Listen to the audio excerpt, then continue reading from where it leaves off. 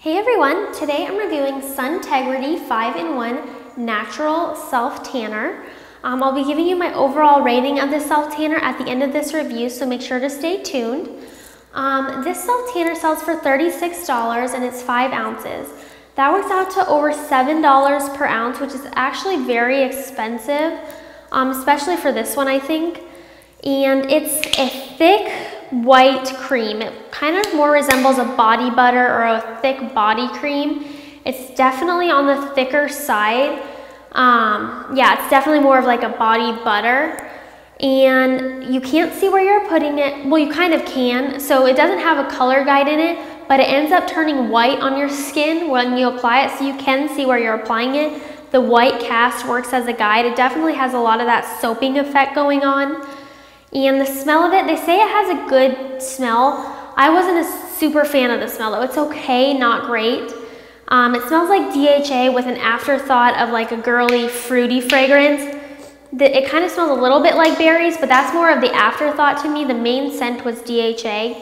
And by the next morning, I could smell a lot of DHA smell. I was even grossing myself out how bad I smelled. It kind of smells a little bit sour too, so that wasn't fun.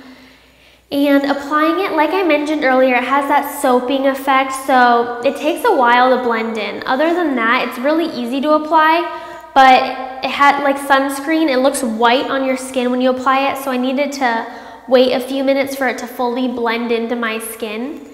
And it took longer than average to dry. It took about 40 minutes, I think, because the product is so thick and needed to all soak into my skin.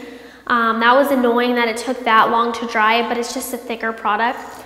And you use a lot of this self tanner for only one application. So I think you'll get 2, maybe 3 applications out of this bottle.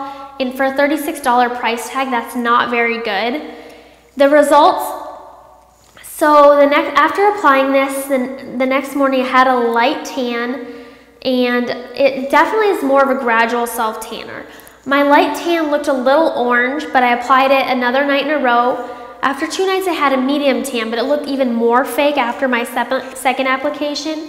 So for me, even though they say this is a natural self tanner, it doesn't look very natural on me. It definitely looked like I used a self tanner, and it didn't look like I used a good one at that.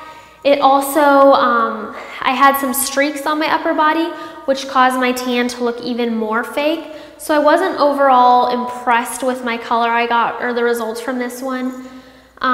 Even though this one is very moisturizing, it has some good moisturizing ingredients in it, my tan only lasted 2 to 3 days because it is a gradual tanner. Those usually don't last as long because the color doesn't get as dark.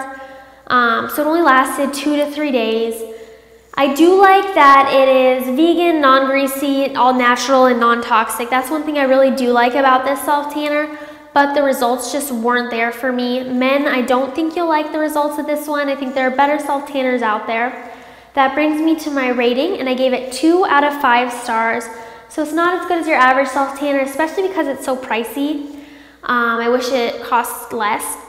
But I want to know if you guys have tried it, and if you liked your results, comment below. Also, if you have a self tanner you want me to try out, you can comment that and I'll buy that to try as well. And for more information on this self tanner and many others, please visit us online at SelfTanning.com and on Facebook and Twitter.